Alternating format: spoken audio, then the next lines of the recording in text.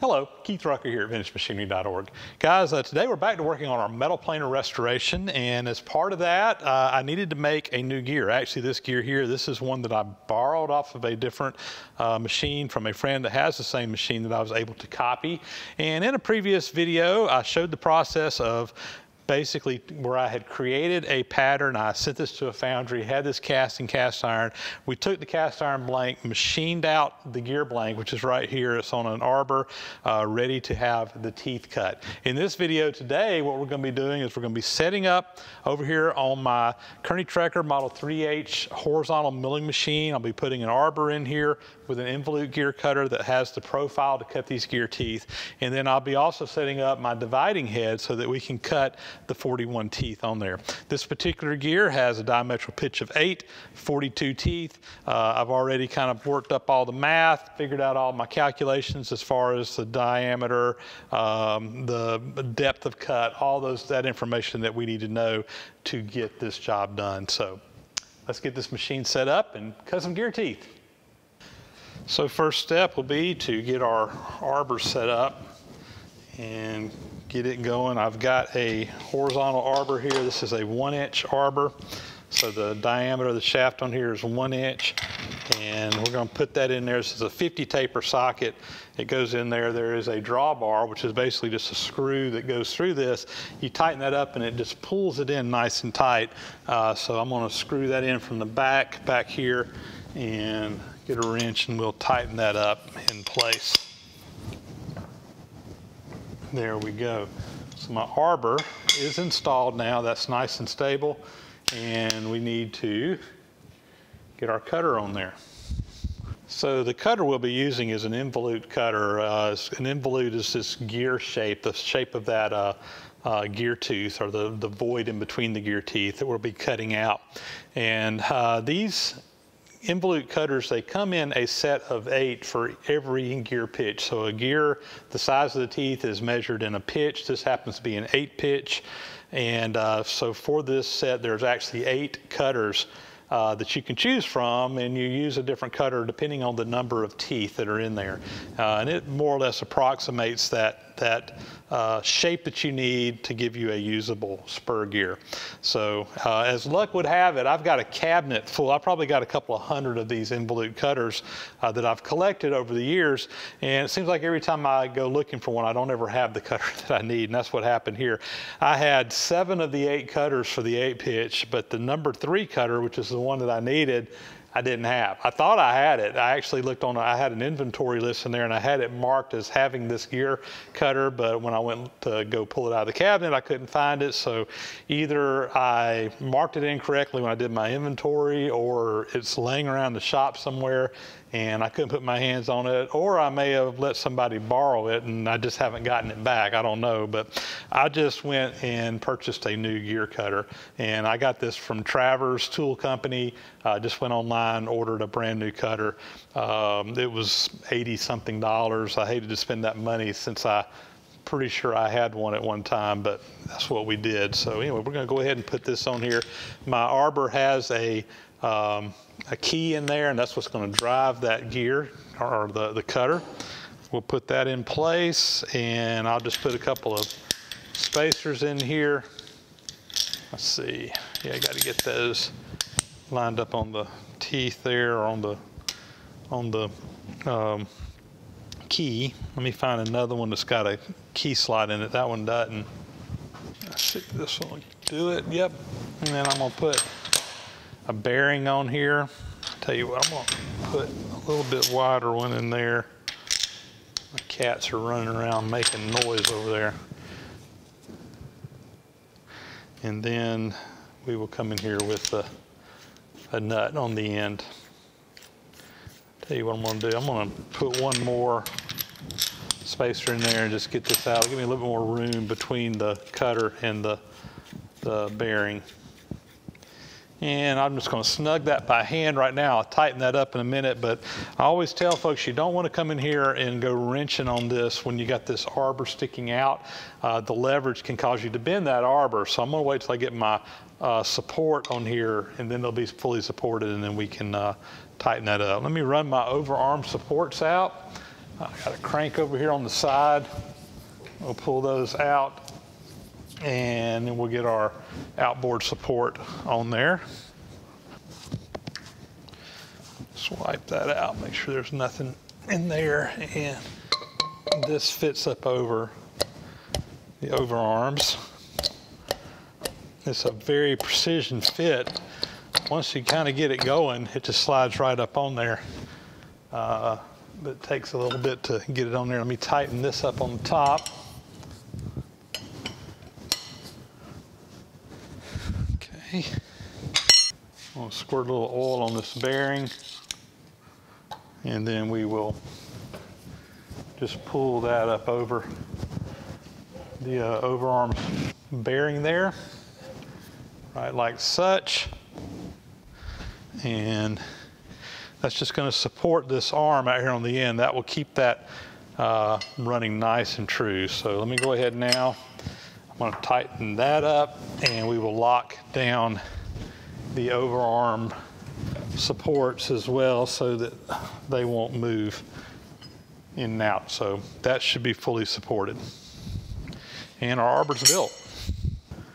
Next step, I want to get my dividing head mounted on here. So this dividing head actually has some slots that kind of fit down into the grooves. That kind of self-aligns this up. And now I need to get a couple of hold downs here, and we'll just bolt this into place. I'll put one in the front and one in the back, and that'll be sufficient to hold it in. Let's get some T-nuts in here.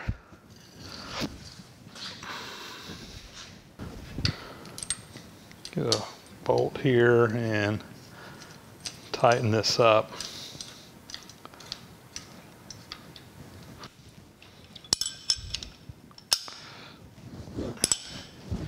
And we'll get a wrench here and just tighten that up.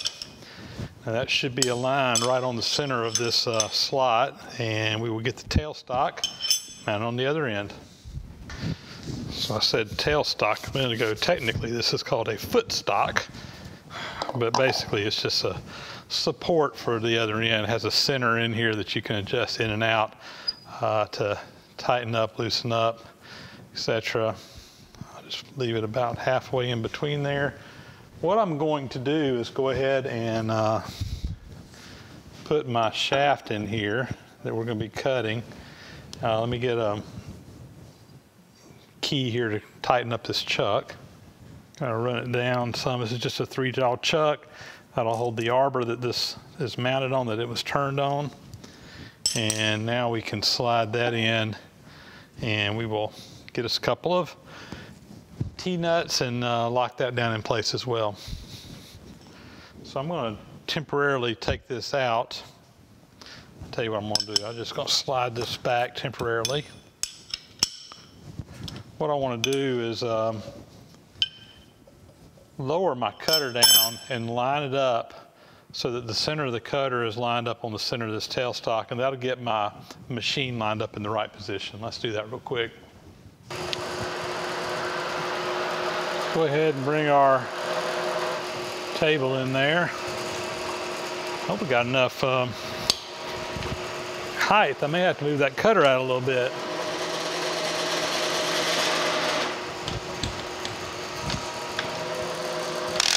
Yeah, we're going to be fine, I think.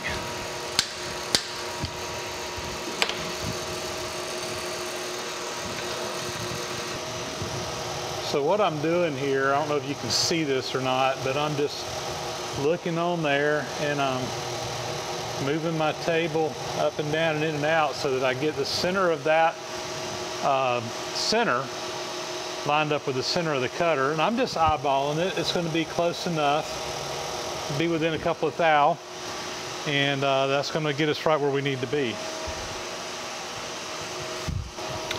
In here with a flashlight where I can see a little bit better.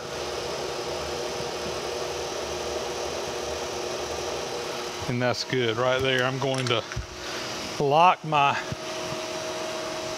table in and out so that it can't move in and out.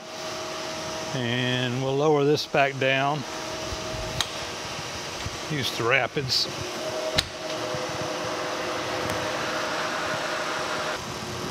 Go go ahead and tighten this footstock back down.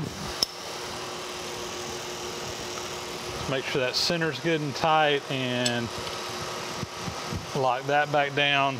Now our cutter should be lined up on the center here.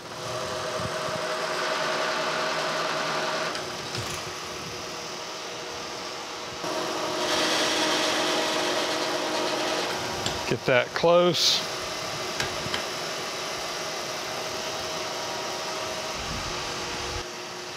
We just need to touch off over here and dial in our depth. Before we do that, I need to get the right plate on here for my indexing and get that sorted out. Now for our dividing head, to give us the proper divisions, we got to get the right plate on here. I need to do 42 teeth, so that needs, in one circle, I need to have 42 evenly spaced divisions. Now this dividing head is a ratio of 40 to 1, so you turn this handle 40 times and that will turn the chuck 1 full revolution.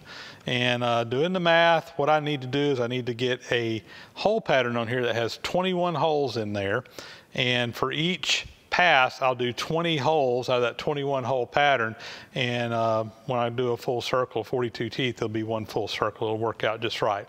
So the plate that's in here goes up to 20 teeth. I need a 21, so I actually got to change out the plates. There's 6 different plates, I think, is what I have for different combinations of possible divisions that you want to make with a dividing head. So we need to take this apart, change that plate out, and we should be ready to go. So we'll take out the handle. There's a, let's see, go ahead, and this here, there's just a clip that holds this little division sector on there. I'll show you how we set that in a minute. And then we got 3 screws in here. Let me get a bigger screwdriver. And that one fits a lot better.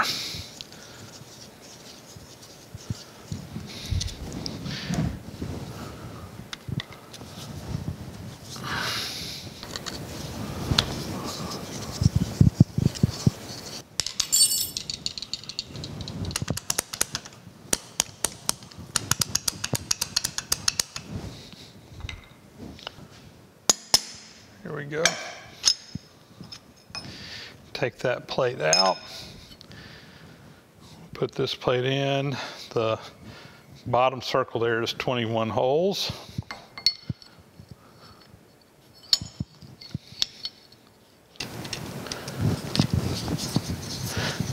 There we go.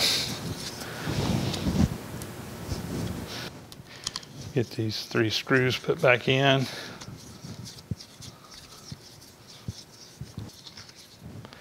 And we'll go ahead and tighten it up now.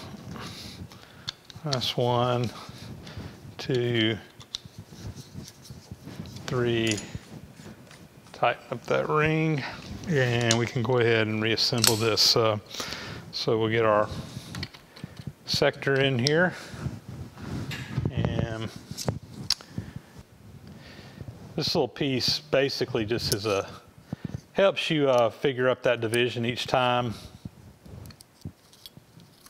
But in this case, I'm not even going to be able to use it. So I'm going to have to be real careful as I'm cutting these. What you would normally do is set it to whatever division, so when you went to this tooth, you would go around, and whenever you hit this on the other side, you'd automatically be marked in there. But I basically need to go all the way around to the hole right behind the one I was just in. So we'll have to cheat it, no big deal. And put our handle back on. I need to adjust this so that this pin is getting into one of the bottom holes. So I'll line all that up, tighten up the handle.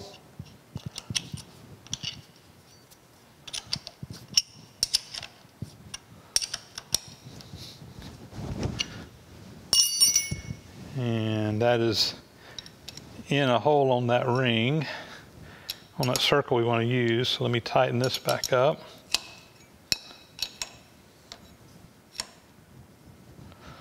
All right. And now I should be able to go around and get into any hole on that circle. So what I'm gonna have to do is just pay attention to where I'm at. I'll probably put it up there, back it off a hole, then go around. Let's see, how am I gonna do this? Yeah, we'll make it work. It's gonna be easy to do. I'm just gonna have to pay attention to where I'm at so that I go just one hole shy of a full turn is what I'm after. And that should give us our 41 teeth. Our dividing head is set up, and I think we're ready to start making some cuts over here. Next thing we need to do is go ahead and get our cutter set to our depth of cut. And while I will just say that this machine will easily cut this whole cut in one pass. These horizontal milling machines are amazing what they'll do, and it'll be no problem to do that. However, because I want to make sure I have it to the exact right depth, and the way I'm going to do that is going to actually measure across some pins. I'll show you that process in a minute. I need to make an initial cut all the way around, then get a true measurement of where I'm at. I know how far it's supposed to be, but we want to actually make the final measurement right rather than just dial it right in all the beginning. I want to make a measurement and then actually measure off of our actual cuts for that second pass. If I were making a bunch of these gears, if I was mass producing them, once I got it set, I could easily just go over here and do it all in one cut. But in this case, we're going to do it in two passes, just mainly because I need to get it set that initial time. So according to the math, I need to do a total depth of cut, what is it, 275 thousandths of an inch. I think what I'm going to do is we're going to cut 200 thousandths. That'll leave 75 thousandths for the last pass, and we can get a measurement. We'll see how close we come up to that 75 thousandths number after we take those measurements. So right now, what we're going to do is touch off and kind of get a zero starting point. I will comment here that I've already done some figuring up. According to the calculations, I need to be running about between 130 and 150 RPMs. The closest number I've got is 124 RPMs, and that should be the right speed for this diameter cutter cutting cast iron for a high-speed steel cutter. So I've already got my speed set. What I'm going to do now is come in here and we're just going to raise this table up until we touch off. Let me get my flashlight where I can see what's going on a little bit better. We are getting close. What I'm doing is I'm just slowly raising the table up a few thousandths at a time until I see a chip. All right, I actually heard it right there. It's just barely touching on one tooth. So that is what I'm going to call zero. I'm going to come off of the cut, and then I'm going to, using a dial indicator, will raise the table up 200 thou. So I've got a dial indicator set to zero, and we're just going to go up 200 thous, which will be two revolutions on that dial. That's 100 thou, 200 right here, and I'm going to tighten my table up. So that should be right on 200 thous. That'd be a 200 thousandths depth of cut. Should have 75 more after this first round. So I think we're ready for our first cut. Go ahead and turn our spindle on. Again, we're running at 124 RPMs, which according to my calculations is about the surface speed we need for that diameter cutter cutting through cast iron. My feed rate, I'm currently on 7 5/8 inches per minute. We'll see how that sounds. Should be fine.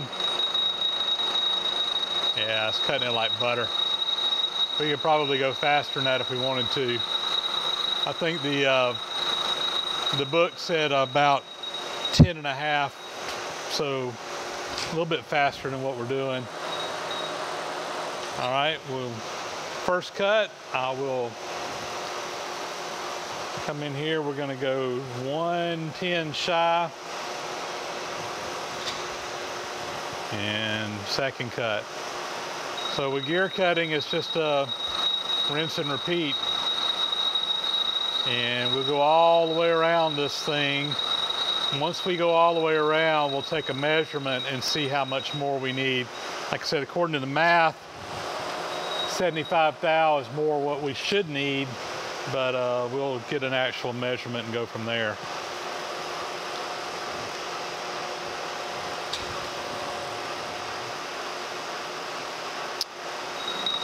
I really like working with this new mill, new to me mill. It's just a lot tighter machine than my old one was. Doesn't have near the wear in it. And it's cutting great.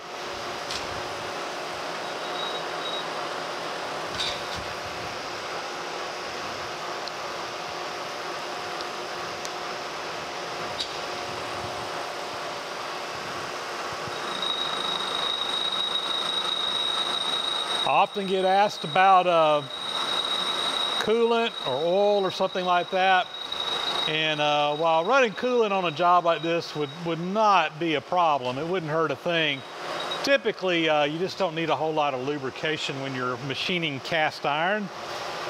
It has graphite in it, and it's pretty much self-lubricating. So usually when you're machining cast iron, you just run it dry. You don't worry about any type of cutting oil or coolant.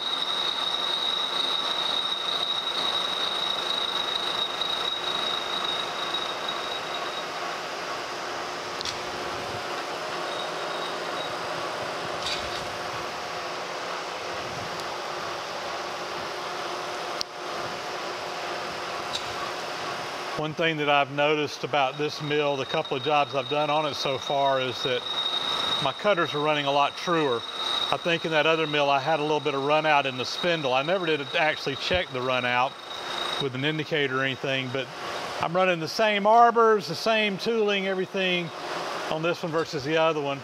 It was never an issue on the old mill, but again, this machine just appears to be tighter, has less wear and use on it, and just runs better. On my old mill, it was like one or two teeth was doing most of the cutting. On this one, you can hear it.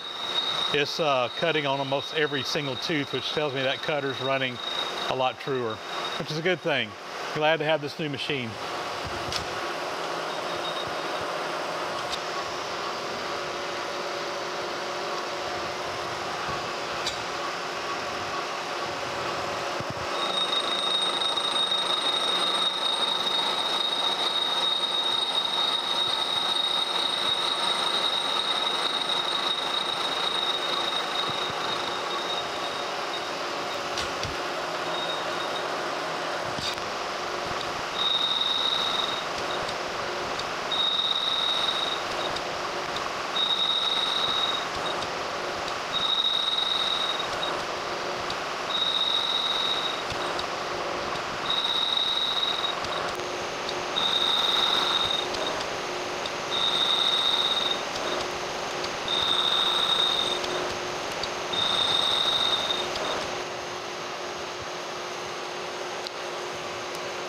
And that one should split the difference and wrap up our first round on here. Once we get this one cut, I'm gonna go get my pins and we'll measure across the pins, see where we are on diameter and how much more we need to finish this thing up on the next run. So one way to check, see how deep these need to go, is you use a couple of gauge pins of a certain size, and you put them in the teeth directly across from one another, and you measure across the top of those teeth. This method is well documented in Machinery's handbook, and it'll give you all the math to calculate what these dimensions need to be. Now, according to my math, this size pitch requires a gauge pin of 210 thousandths, so I've actually got two of those. I'm gonna put one under the bottom, and we're just going to use a micrometer here to come in, and we'll measure this distance across those pins.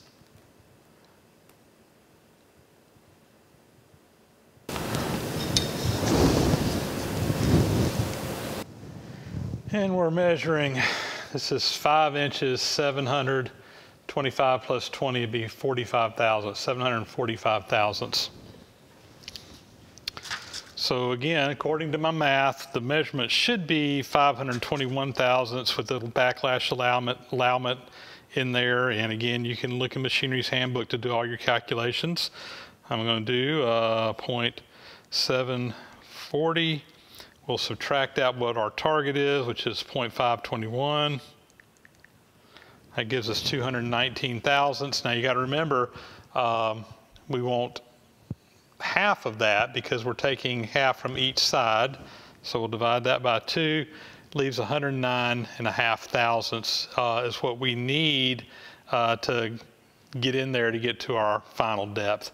So I think what I'm going to do is we'll dial that in and take another pass and see where we're at once we do that. So according to the math, 110 thou, and guys, I think I'm going to err on the side of caution here and sneak up on this measurement. I'm going to raise the table up 100 thou. That should leave me another 10 thou total that we need to take, assuming that everything is right. I would rather just go ahead and make a third pass. I've only got one shot to make this gear right, so we're going to take our time and get there. I probably would be fine going the full 110, but this will be safer. All right, let me raise my table up, 100 thou.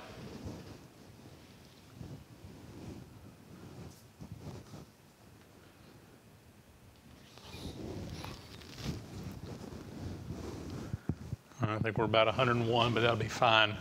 All right, I'm gonna make another round, and we'll get another measurement at the end there and see where we need to go from there.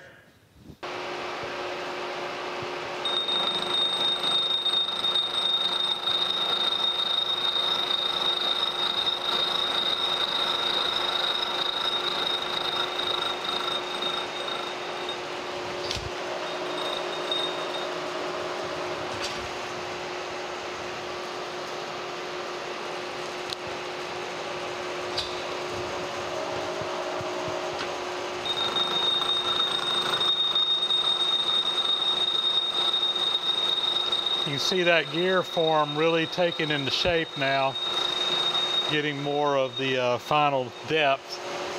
I mean, we should be within a couple of thou of the final gear depth on this pass.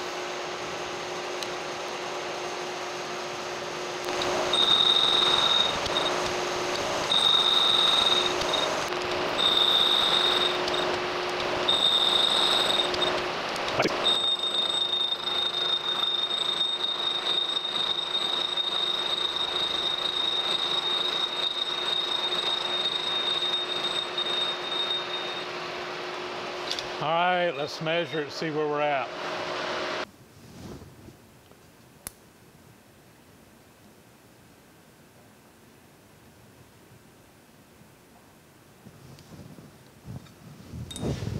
And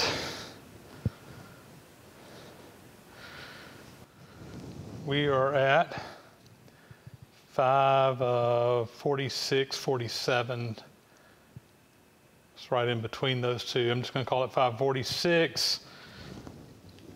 We're shooting for, let me put that in my calculator, 0.546. And we're shooting for, what was it, 0.521. So it's 25 thou divided by 2. We need 12.5 more thou. So I'm going to do that, dial it in. We'll make one more pass around, and we should be right on the money. That was real close to what we had thought we were going to need. If I'd have dialed it in, I think I'd have been about 4 thousandths too deep. So this will be a little bit better. All right, I'm going to raise the table up 12 thou, make another round, and we'll be back in a bit. Well, here we go, finished gear after the third pass, and I want to check it. So again, I'm just going to take my pins here and we'll put them across from one another. Get my micrometer. And it looks like we're at about 521.5. So I hit that within a half a thou. I'll take that any day of the week. Well within our tolerances. And with that, another job knocked out over here on the horizontal milling machine, one of my favorite machines in the shop. I think the horizontal mill is a machine that many people just kind of discount, particularly in this modern day and age of CNC, and everybody wants a vertical mill. Vertical mill, it has its place. In many ways, it's probably, if I could only have one mill, I'd probably have a vertical mill, but I just love my horizontal mill because you can do jobs like this. And guys, with that, that will be a wrap on this video. As always, thanks for watching. Please subscribe to the channel if you haven't already, and hit that bell icon up there once you do subscribe so you get notifications when new videos are posted. And guys, those comments and thumbs up are appreciated as always. Thanks for watching.